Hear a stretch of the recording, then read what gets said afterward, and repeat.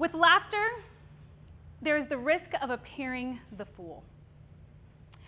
To weep is to risk being called sentimental. To reach out to others is to risk involvement. Nobody wants that, right? To expose feelings is to risk showing your true self. To place your ideas and your dreams before the crowd, like I'm doing this morning, is to risk being called naive. To love is to risk not being loved in return. To live is to risk dying. To hope is to risk despair. And to try is to risk failure. How many of you, by a show of hands this morning, have already taken a major risk in some area of your life that I listed here this morning? Yes? Many of us, right? Then why do so many of us feel risk adverse, when in reality we are natural-born risk takers? Have anyone ever seen a baby try to learn how to walk? Like, any parents in here remember when their child was learning how to walk, or if you don't have kids, maybe a sibling learning how to walk? My daughter just turned 1 last month, and a few days after her first birthday, she started to take her first steps, which is really exciting and nerve-wracking, right? Because she stands, she takes a few steps, and then she falls, right? And she gets back up, she takes a few more steps, and then she falls. And my heart absolutely sinks every time she falls near a wall or a sharp corner. I feel like I'm going to die. And it seems like every single moment I am on the verge of saving her life. But she is not afraid.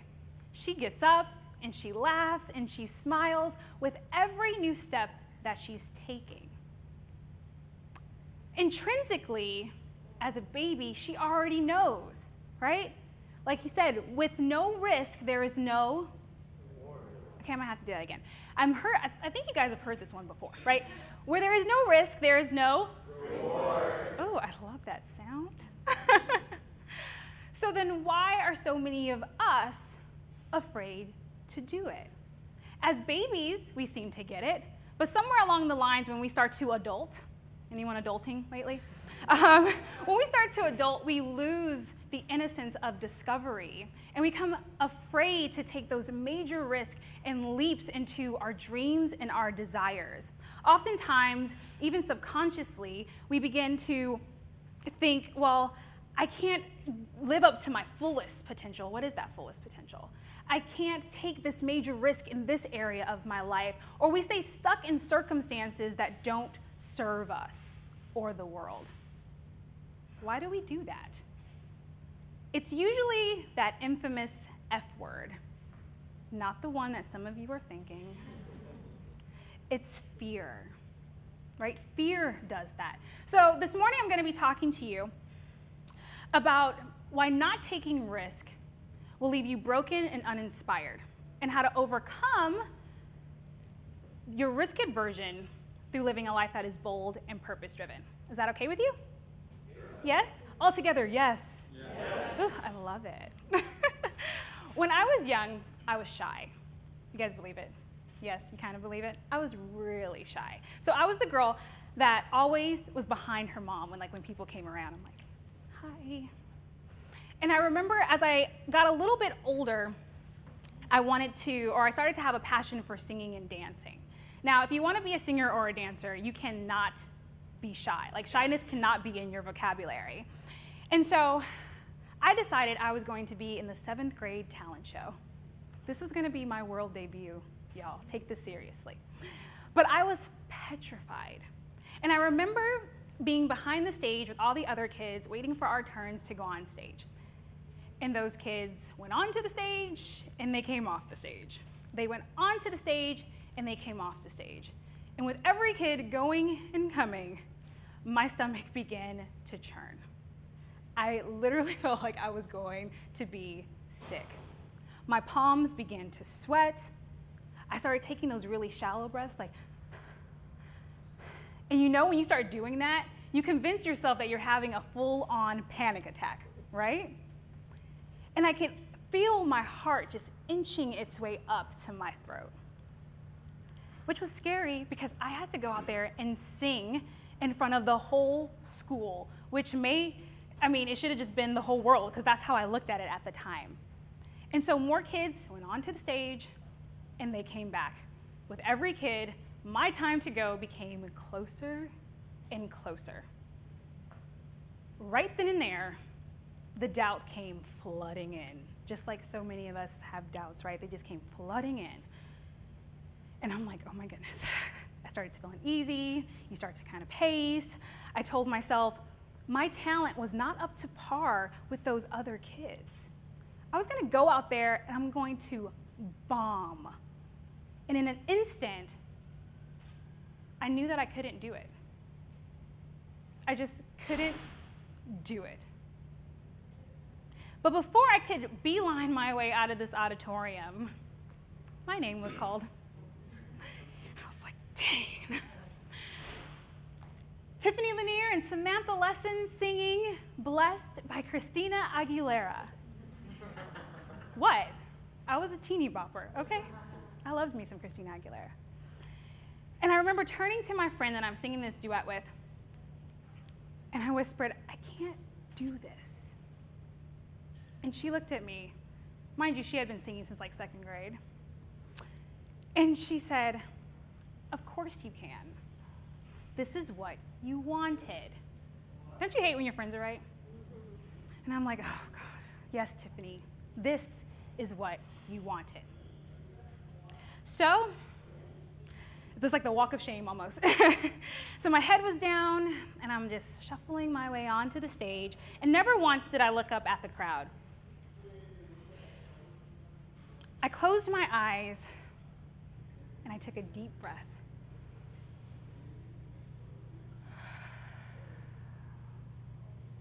The music started to play, and when I opened my eyes to look out towards the crowd, I realized that this is everything that I had ever wanted. I was home. The stage was my home. And if I would have left that auditorium, I would have never discovered it. So I walked up towards the mic a little bit closer because I had to sing the first verse, which is pretty nerve-wracking, right? And I get up to the mic and I start really nervously singing. When I think how life used to be, always walking in the shadows, then I looked at what you've given me. I feel like dancing on my tiptoes. I must say, every day I wake and realize you're by my side, I know I'm truly blessed.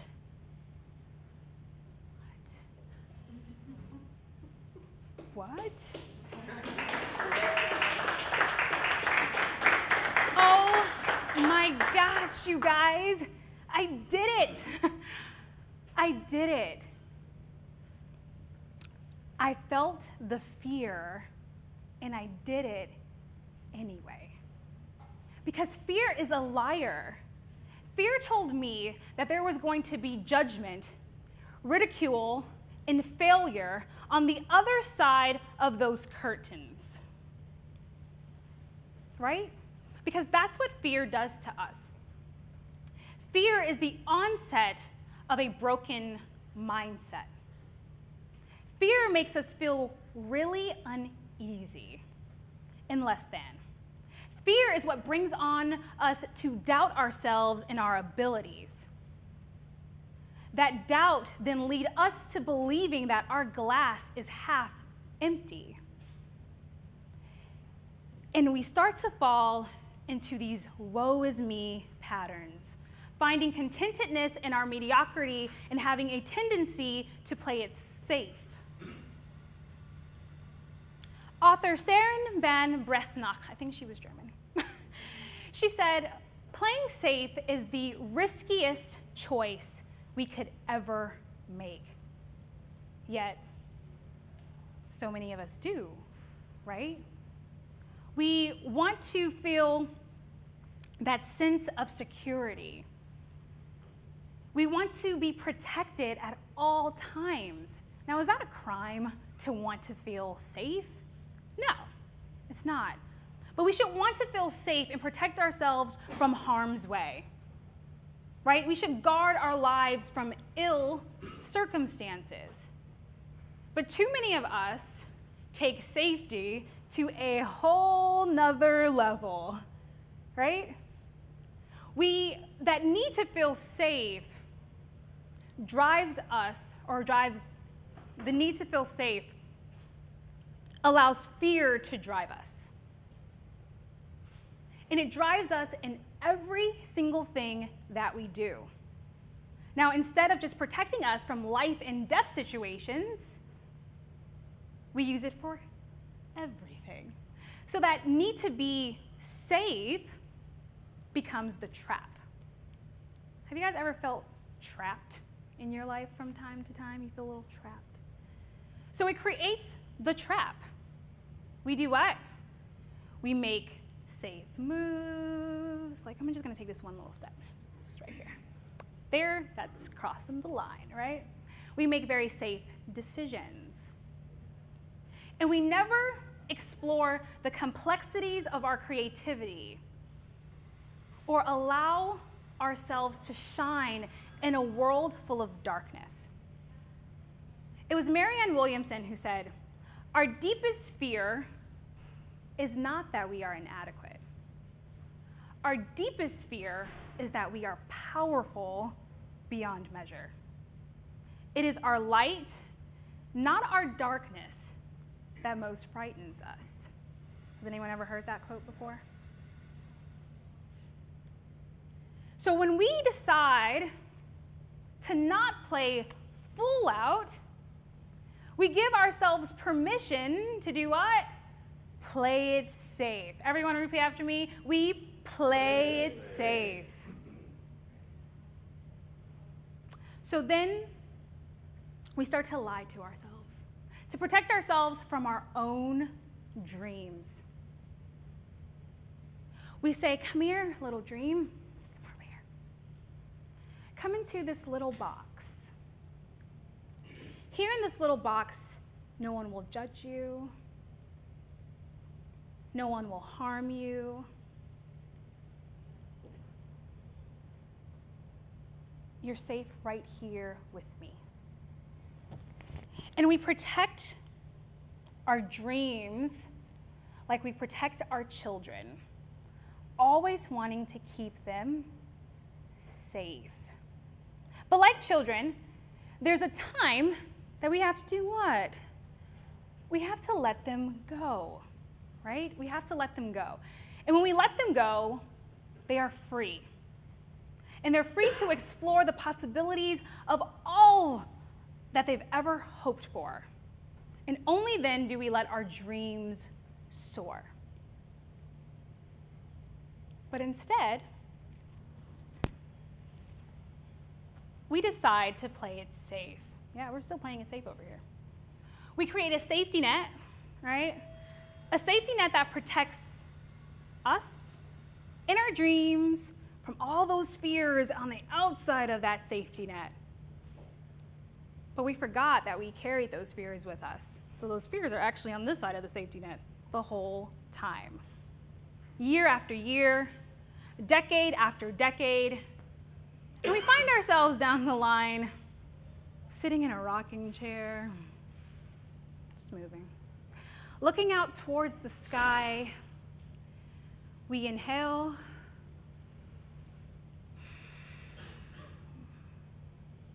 and we realize that we're empty. Broken, really.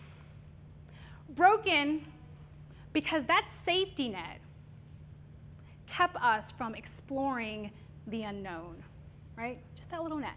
Kept us from going to the school, from going to get the better job, from going to start that business. For those of you that are business owners, stopping us from really building something that we want to leave that legacy.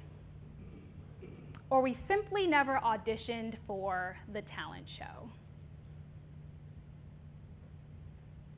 Now, at this time, you may feel a little broken, may even be a little financially broke from those decisions that you've made, right? But it's in your mind that plagues you, because your mind starts to spin, and you start to think, is this all that I came here for? Is this it? Is this life? You know, have you ever said, is this real life? Is no one ever going to recognize the talent within me? But maybe you never took the time to recognize the talent within yourself, right? And usually we don't recognize the talent within ourselves because there is this top big 3 that comes after us, and it like takes over our world, and it paralyzes us in our safe little thoughts. You guys want to know what the big 3 are? Yes? Yes, yes? So the big 3, number 1 is the fear of failure. How many of you have been afraid of the fear of failure, that infamous fear of failure? Ugh, right? Many people do, whether y'all want to admit it or not. Nobody wants to feel like a failure.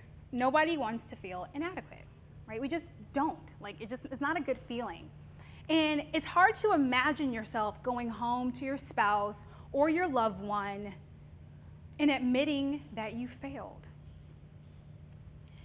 It's even harder to look into your child's eyes and realize that you sacrificed giving them something to invest in your dreams. These same dreams that now seem like they're just slipping through your fingers, which can be a very crippling reality. So we never take a bigger risk to do better.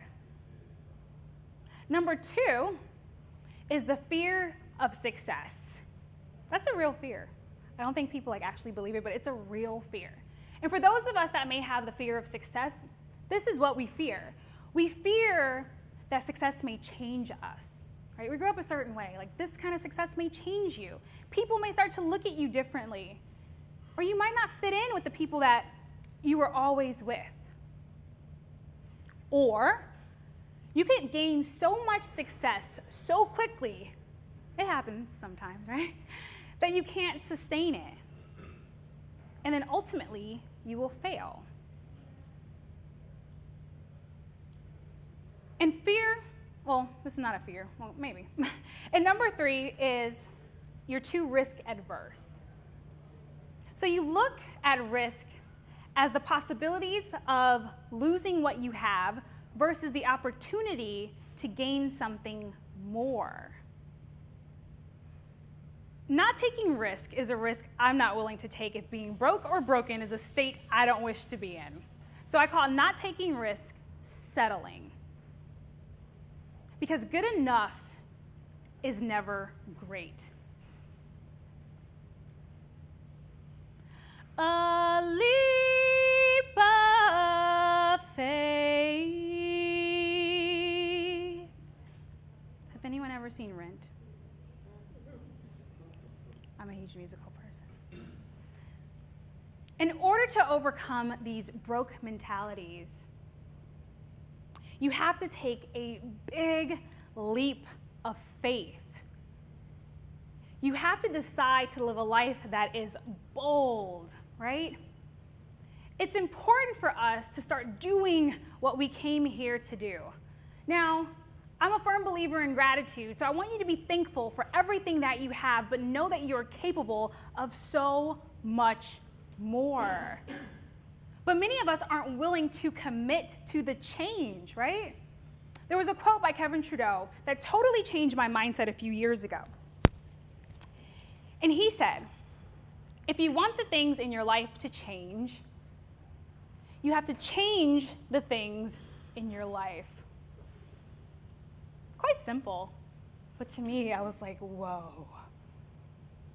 Why am I like stuck in this thing? Why don't I take these actions to make this change? I believe there's only a few factors that keep us from going after our dreams and our desires. And one is our mindset. It's probably a good 80% is our mindset, right? And the other, especially nowadays, is that underutilization of the tools and resources that we all have available at our fingertips. We have like something that's totally awesome. It's called the internet. The internet's cool. These smartphones that I see every single person in this place have, right? Those are powerful things that we have with us today. And with that smartphone and the internet, we have the possibility to reach people all over the world, which is pretty darn neat, which then allows us to reach mentors, partners, have collaborations, new customers, clients maybe, and just really meet extraordinary people doing extraordinary things. These people, all of us in here and all the people around the world, create so much opportunity and possibility for each and every one of us. Because also with the internet and these awesome little handy-dandy smartphones, it's more than just taking a selfie. Like, there's a lot of power in these phones, all right? We can now start to share our gifts and our expertise faster. We now have platforms that will give us, or give our voices, a platform to speak to the masses. These gifts and expertise that we have, people are willing to pay for them. Believe it or not, people are willing to pay for this stuff. And so you may be thinking, some of you who maybe have not taken that leap of faith to go do something that you really want to do, well, what's my value? Like, what do I really have to offer the world? Anyone guess? Each and every single one of you in here is valuable. Your stories, your skills, your experience, your expertise, the passion and interest that you have in the most randomest of things, people are willing to learn about, and they will totally pay for it if you wanted to start a business. But even if you didn't want to start a business, you can create community of interest and just do something that lights you up. You see, this broke mentality is more than just our mindset issues and in our finances. It's become a disorder. We've allowed it to convince us that we're not able or that we're not fully capable of going after anything that we want. But the time is now. We have all of the resources right now to do big and major things. Because, ladies and gentlemen, there is no time for us to soak and be broke in any way or shape or form, right? Let's stop that. Let's stop being broke. I want you to take this with you. I want you to live like you're going to die tomorrow, but learn like you're going to live forever. This may sound a little cliche, but no one ever promised any of you that it was going to be easy, right? But so many of us promise that it's going to be worth it. What is that dream to you? That one idea could change your life. One idea. Sometimes it takes you a couple ideas to find the one that changes your life. But that big, bold move that you decide to make can change the world. Janet Rand continued her poem to say, "Risk must be taken. Because a life without risk is nothing. The person who doesn't take risk does nothing, has nothing, is nothing, and becomes nothing. He may avoid sorrow and suffering, but he simply can't learn, feel, change, or love. Chained in his certitude, he is a slave. He has forfeited his freedom. Only the person who takes risk is truly free." So the time is now for you to take that big, bold leap into doing what you want.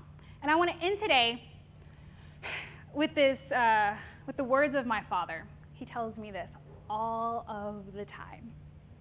He's kind of motivational himself. He says, every day the sun rises is another chance for change, another chance to awake, be awesome, and bring on the big in your life.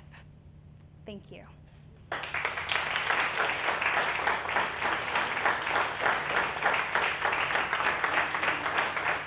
you. Oh, you guys are too nice. Now, everyone, if you guys have any questions for Tiffany. Yeah, I keep walking into this thing. Can you sing for us again? No, I can't.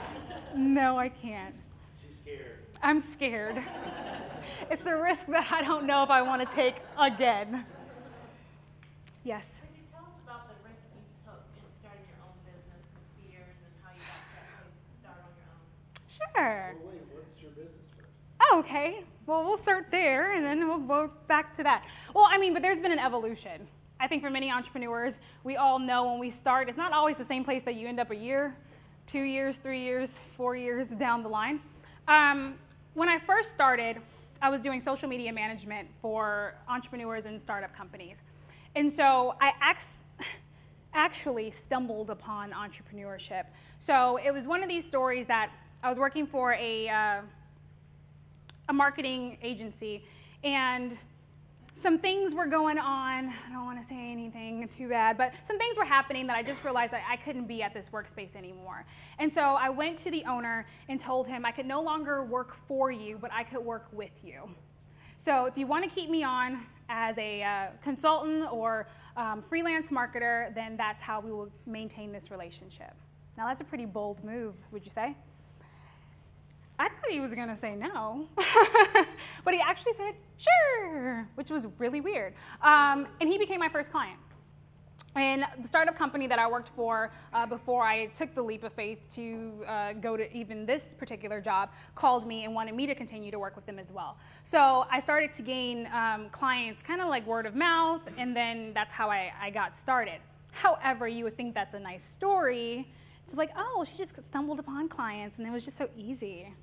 Well, let's say 6 months later I was broke, okay? So I didn't maintain those relationships. I didn't go out, and this is something that I'm gonna give advice to people starting up. I didn't maintain relationships, network, and do all the things that you should really be doing so that people know what you do. Because if they don't know what you do, they can't buy from you. And I didn't understand that when I first started. And so I kind of fell all the way to the ground and just worked myself back up. But to answer your question about the risk that I took, I think the biggest risk at that time when I had absolutely nothing, like $20 in my bank account, nothing. I made that decision, well, it was one of those, I should probably go get a job. Like I should really probably just go get a job because this is hard. You know, this maintaining of relationships and getting people to like understand what I do is kind of difficult. But I took a huge risk. And I went to an event. I'm not a financial planner, but I maxed out my credit card and went to an event because I wanted to learn more about personal branding and how to start utilizing the internet to spread my message. Even though I was doing social media, it's a whole different world depending on where you are in it, and how to start building digital products and all these different things. And so I took the risk to just do that because I felt that I needed to know something. I needed an edge in the marketplace. And so that was my biggest risk that I took, but it changed my whole life. Because coming back, I gained a couple of clients, and then I started kind of coming back up again. But it was that information that has kind of built my whole business. So what do I do today?